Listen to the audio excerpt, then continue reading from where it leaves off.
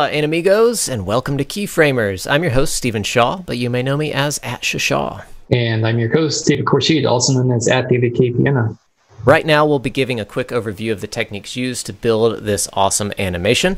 Our show is supported by our sponsors, CodePen at CodePen.io, CSS Tricks at CSS-Tricks.com, and viewers like you. You can pledge at Patreon.com/Keyframers to support us, and links are available below. Yeah, and hey, you can also watch the full process of creating this animation from scratch after this with a lot more details about each of the techniques that we cover, so stay tuned. If you have any questions, ask us in the chat or leave a comment below, and we'll be happy to answer. All right, so a lot went into this fun 3D cover flow in React animation that we were challenged to do. But the first thing that's kind of powering it is a reducer to get our kind of slide changing working. Why don't you break that down? Sure. The reducer is pretty straightforward.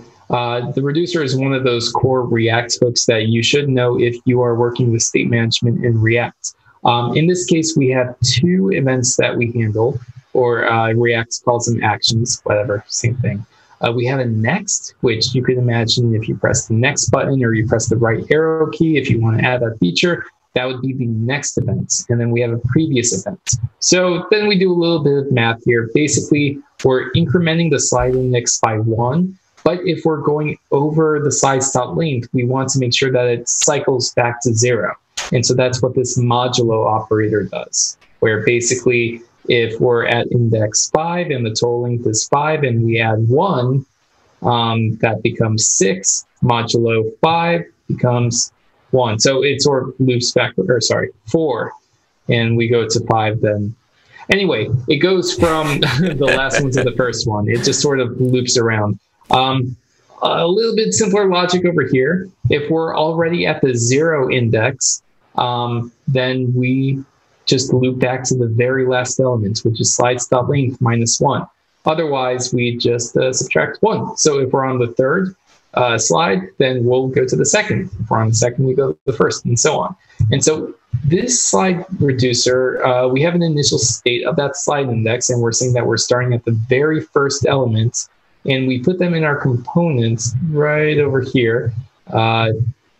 It's React.useReducer. You pass in the reducer, the initial state, and you get a tuple of two things. The state, which represents current state of the reducer, and dispatch for sending those events to the reducer in order to get an updated state.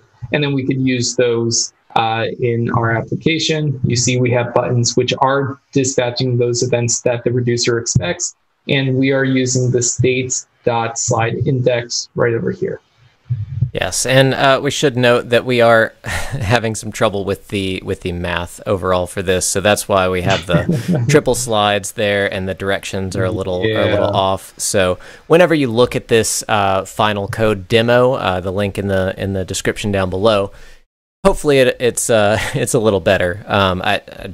We're really blanking on this math off the top of our heads, but yeah, there's a cool way to use useReducer to kind of help you calculate the position of the next and previous slides. If you want to see more of how we built this, check out the full live video. It's got our entire process there and a lot of painstaking math attempts, so definitely check that out.